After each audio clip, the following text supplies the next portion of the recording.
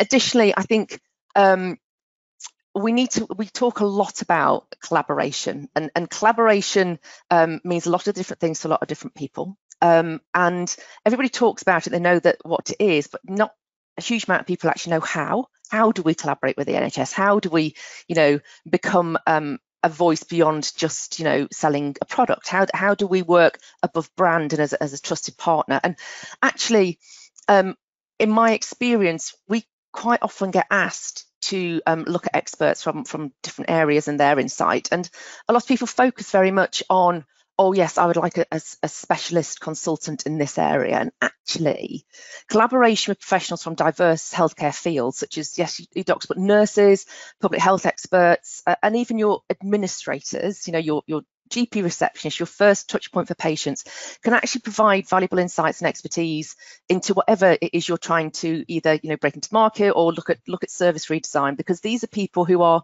dealing at the front end. They understand the challenges, and if you can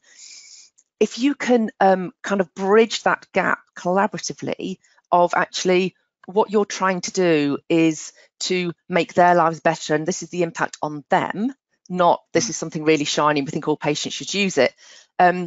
You already have a collaboration, and people are much more willing to work with you to kind of move towards that implementation, or utilising how you could do a case for change to bring certain services from secondary care into primary care, for example.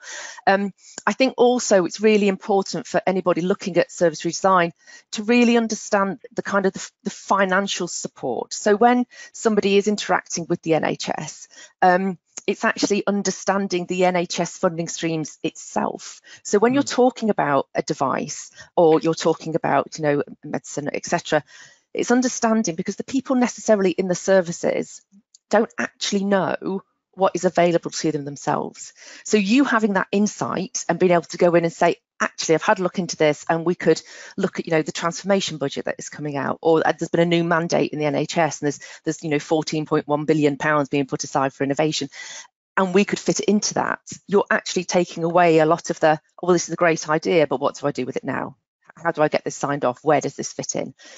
And the budgetary considerations, they're essential to kind of ensuring the sustainability and viability of health services. So why shouldn't we be collaborating on that with people outside of the NHS to bring in that expertise?